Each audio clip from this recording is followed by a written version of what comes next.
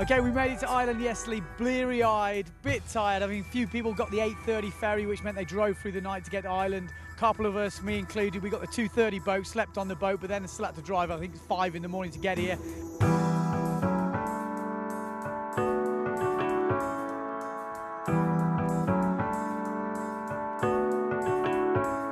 And we got here and we were blessed with really good waves. It was a little bit onshore in the morning, but we had a really good competition and the South Coast boys really turned it on. Let's check out the action.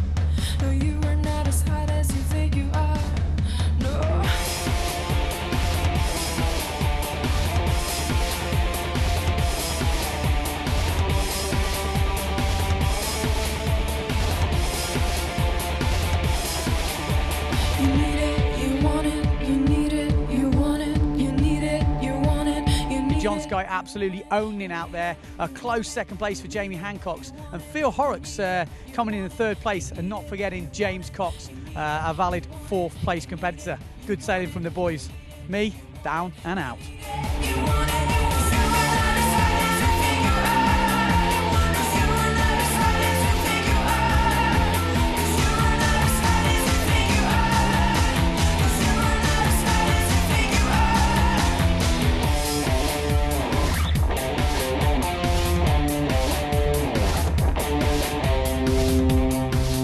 Okay, day 2 in Ireland. We got up this morning and it looked really good. The wind had gone a little bit more northerly and we had perfect down the line, but the problem was the tide was out, so there was just too many rocks in the way. Timo actually went out there anyway for a bit of a laugh, so we're still waiting. It's 11 o'clock. Skippers, Duncan Coombs is heading his way up here and we're just about to find out what's going to go on today.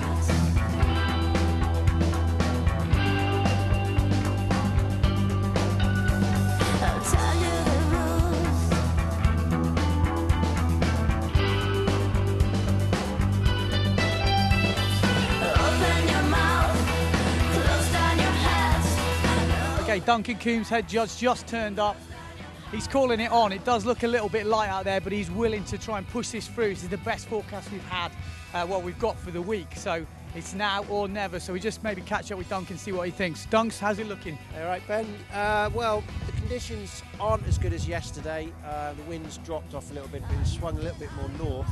More side shore, so we're just going for 2 waves, no jumps today. Okay. And a 15-minute heat. First up is Maroney against Darkin. Well, I won't lie, I'm quite keen to get this result pushed through, so good luck. I hope the judges are right on it today. Cheers, Ben. Yeah, good luck yourself. Open your mouth, close down your head. You open your legs, you close down your heart now.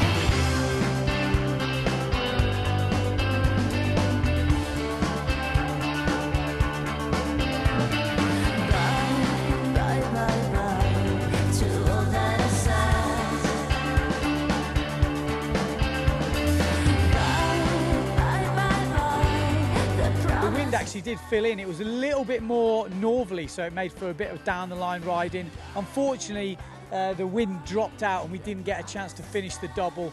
Standouts in that double elimination, I would say Timo, he made it all the way back up to 5th.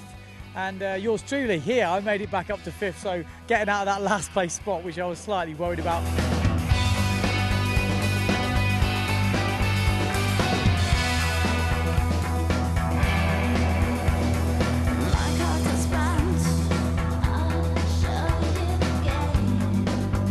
Me and Timo have got to go for that 5th place, and if whoever gets through that 5th place will go on to make this man, James Cox. How you doing, mate? Yeah, very good, very good. I've had a good competition so far. So you go for a double. I thought it was nearly. I nearly had it, yeah. Yeah, I had that thing in mind halfway through. I was like, you know, what else can I do? I'm kind of running dry here, so I thought, yeah, give a double a shot. It didn't quite work out. I think maybe if I got a bit more height, it could have been okay.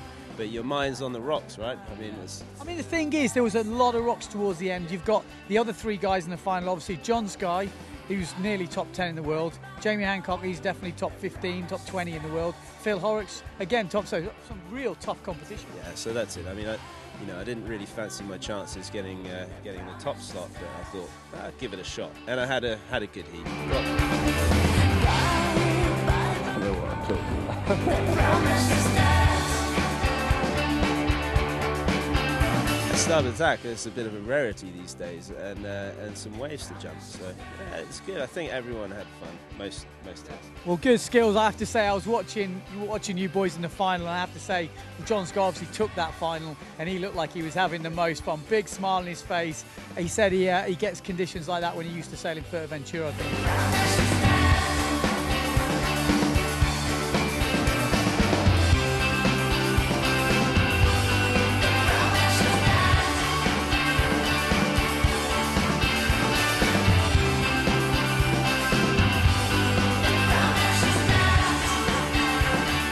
We've just got to wait for the wind now. Like I say, that double elimination has actually stopped. The forecast is pretty terrible. If you look behind me, you can see it's pretty glass. Yeah, it's a mill pond out there. The waves have gone, the wind has dropped. We've got a day left. I'm not holding up much hopes for any more. What are we going to do? Yeah, what are we going to do? Well, the pub is over there. Spillan's in the distance. And I think we'll probably be heading there very soon for a couple of Guinnesses.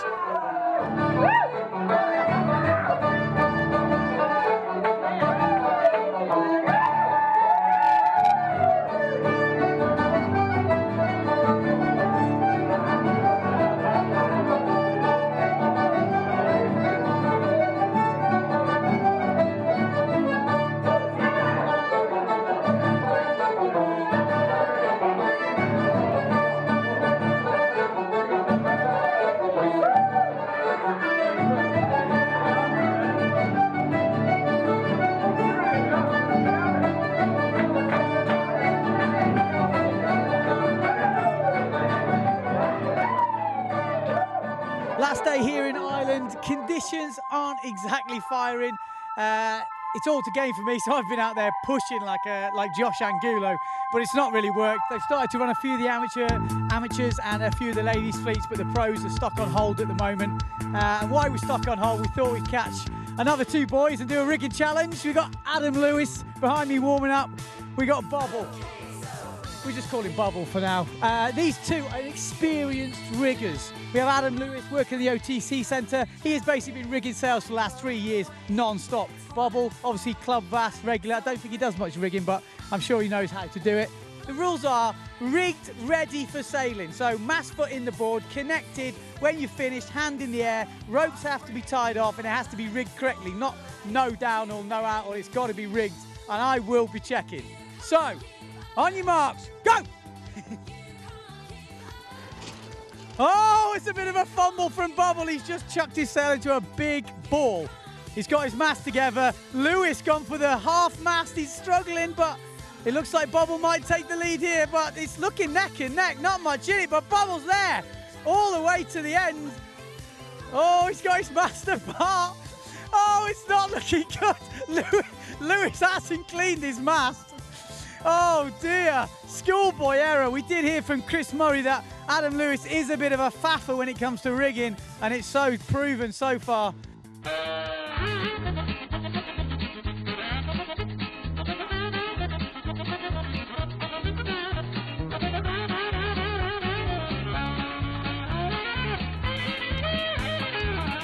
1:38, so Horrocks' record is not going to be broken, but he could get second place.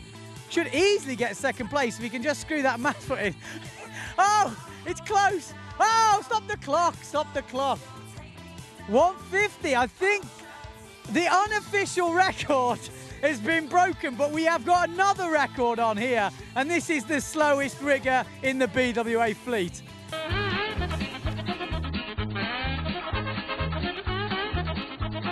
At least we know who Adam Lewis is now. He is the slowest rigger in the BWA fleet. Bubble there, taking pity on his fellow competitor. Look at the laziness of this. He definitely doesn't sail like this, but rigging. If you want to go to the OTC and you get a choice between Adam Lewis and the other little whippet, I wouldn't pick Lewis. Probably the slowest time in the fleet so far. So that's a record, mate. You've done well, you've done well. Well done. Bubble. Yes. How did you go? Actually went alright, but my mask got a bit stuck going in. It didn't go together properly, so I lost valuable seconds there. Do you think you could beat Horrocks' time on a good run? Yeah. Do you? Oh. So, not a bad time, 1:50. I think that takes you to second in the league. If you'd have done this before Horrocks, we'd have been saying congratulations, but we're not. It's still second place, but well done, boys. Stay tuned for more rigging.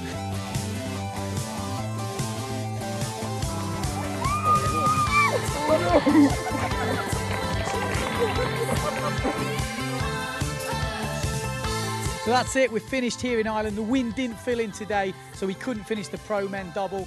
Leaves John Sky first place. Good skills, he was sailing really good, thoroughly deserved. Jamie Hancock second place, but good news for Phil Horrocks. He manages a third place, put that together with the first he got in Ross Niger, leaves him in overall numero uno, position 1, leading the tour. So he's a super happy chappy. We're going to go to the pub now for the prize giving and maybe have a chat with him and see how he's feeling.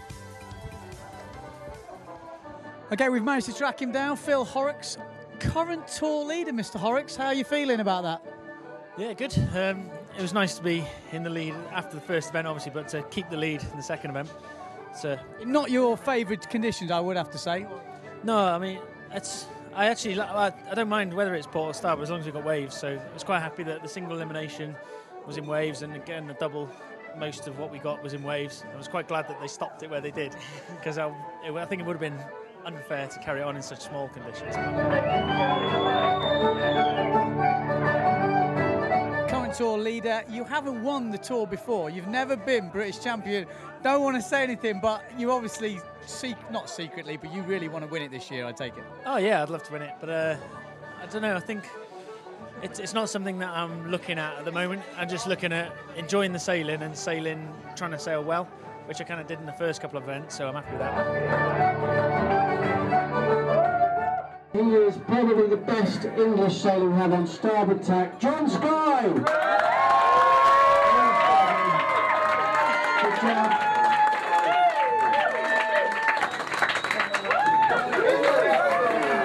It's a tough tour we've got this year. Everyone's turned up, so it's really close to the top. I think there's about 1 point between Phil and John Sky. Jamie Hancock's obviously still up there. Everyone's still in with a chance. We've got 2 more competitions. It will be the Tyree Wave Classic and then finishing off in Cornwall for the Cornwall Wave Classic. So everything's still to play for. 4 events will give 1 discard, so definitely not all over yet. But Phil Horrocks sitting in the driving seat. Stay tuned for the next couple of events, end of the year.